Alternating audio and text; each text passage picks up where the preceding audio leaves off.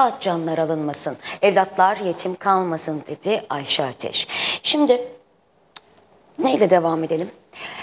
Biliyorsunuz şimdi siyaset bir yanda, Sinan Ateş cinayeti diğer yanda, aydınlatılma çabası gösterenler bir yanda, karşı duranlar, hedef alanlar, hedef gösterenler diğer yanda. CHP Genel Başkanı Özgür Özel, Ekol TV'de katıldığı yayında konuştu. Onun neler söylediğinin bilgisini de size hemen bu noktada anlatmak istiyorum. Diyor ki Özgür Özel, önce en tepeden başlayalım. Ekrem İmamoğlu CHP'de değişim olmazsa İstanbul'da aday olmam dedi. İşte böyle bir bilgi veriyor Özgür Özel. CHP'deki değişimi dile getiren ilk kişinin İstanbul Büyükşehir Belediye Başkanı Ekrem İmamoğlu olduğunu, değişim olmazsa İstanbul'a aday olmam dediğini, o yüzden değişim olması gerektiğini konuşmaya başladık diyerek anlatıyor. Diğer yandan Özgür Özel kendisinin genel başkanlığa aday olmaya karar verdiğim süreç özel bir süreçti diyerek genel başkanlık adaylığını anlatıyor. Ve diyor ki bir travmadan sonra yaşandı ama hayatımın hiçbir evresinde genel başkanlık hedefiyle yanıp tutuşmuyordum.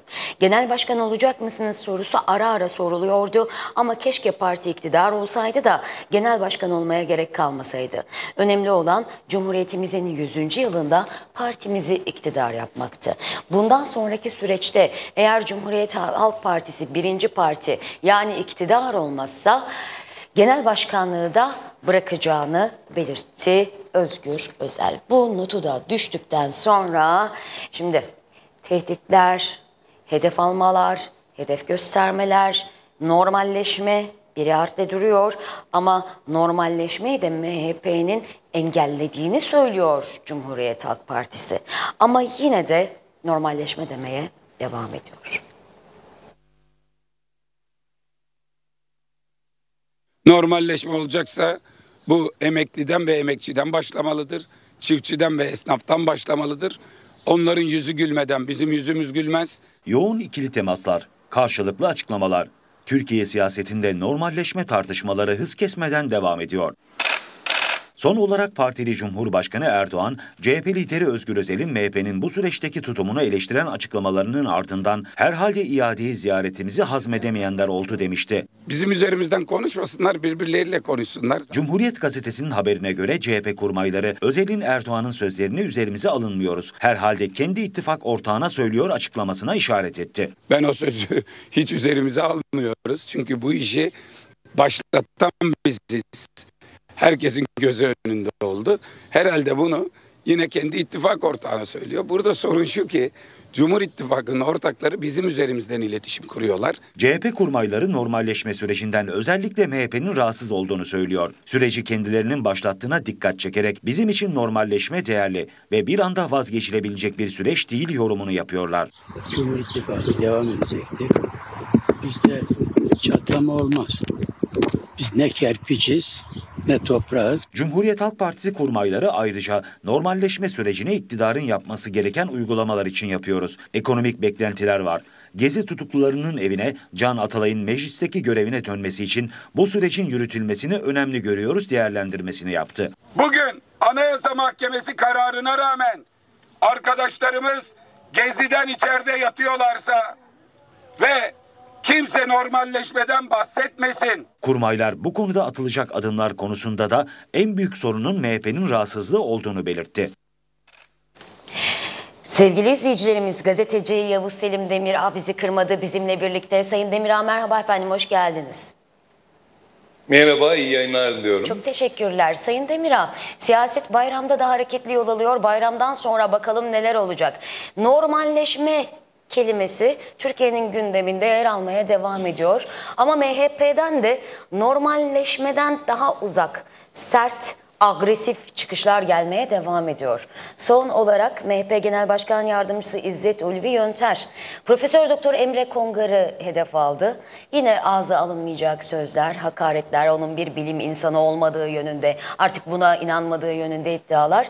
Sebep ne? Emre Kongar'ın yazdığı köşe yazısı ve bir tabanca deyip soru işareti bırakması, Semih Yalçın, İzzet Ulvi Yönter, ortada Devlet Bahçeli, tabancalı mesaj, tabanca hediye ederken çekilen fotoğrafın paylaşılması.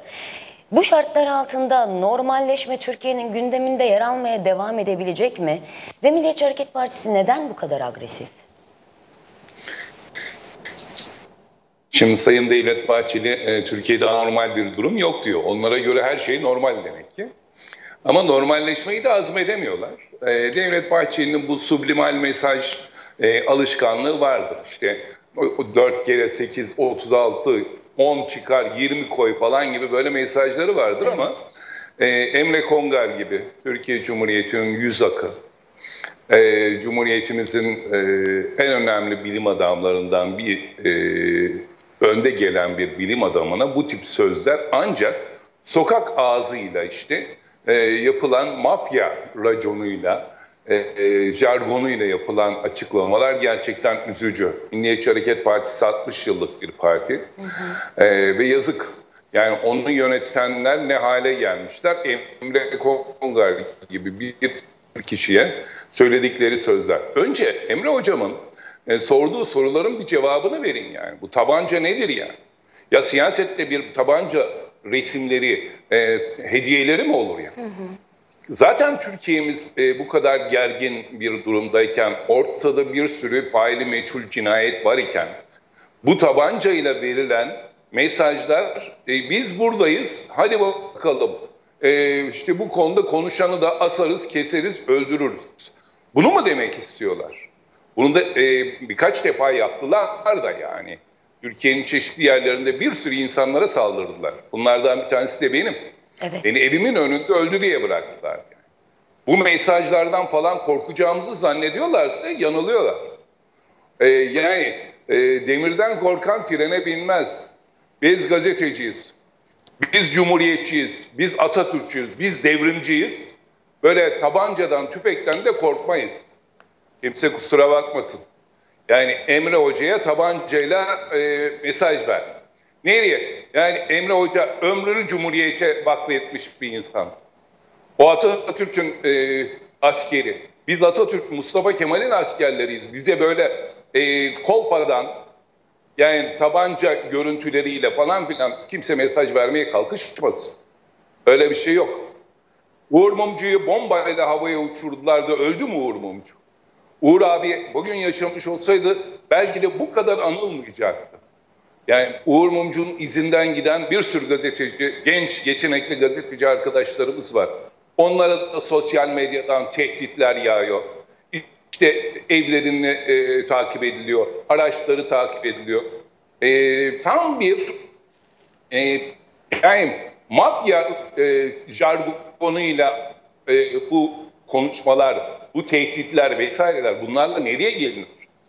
İzzet Ulvi Yönder. Yani işte bakın size ben günlerdir 26 klasör 8.000 sayfayı inceliyorum. Evet. Yani iddianamede bir takım şeyler kaçırılıyor. Evet. İddianame akmaname gibi olmuş ama 17 tane isim var. Şüpheli isim. Ve bunların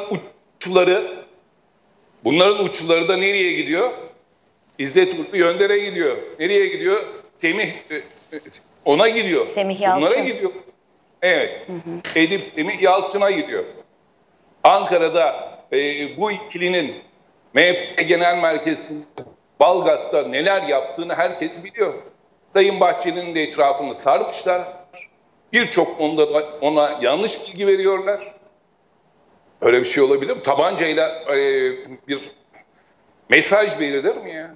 Yani siyasette tam böyle gergin bir ortamda aslında çiçeklerin, böceklerin konuşulması gerekirken tabanca gösterisi sublimal bir mesajdır. Bu bir tehdittir. Bu bir tehdittir ama biz tehditleri asla öyle pabuç falan bırakmayız. Yani kimdir bu İzzet Ulvi Gönder? Şimdi bununla ilgili kamuoyunda işte Ankara'da konuşulanları ben ağzıma dahi almak istemiyorum. O yani Emre Kongar gibi bir temiz ismi o pis ağzına almayacak. Böyle bir şey yok. Buna izin vermeyiz. Yani dokunulmazlığı varmış. Varsın olsun. Yani hangi konuda Türkiye Büyük Millet Meclisi'nde çıkmış da Türkiye'nin problemleriyle ilgili bir konuda çözüm yöntemi anlatmış bunlar? Hiçbirisini anlatmadılar. Hep böyle koltuklarını koruyabilmek için ve parti yönetimine de yanlış bilgiler verdiler. Bu yüzden Milliyetçi Hareket Partisi bugün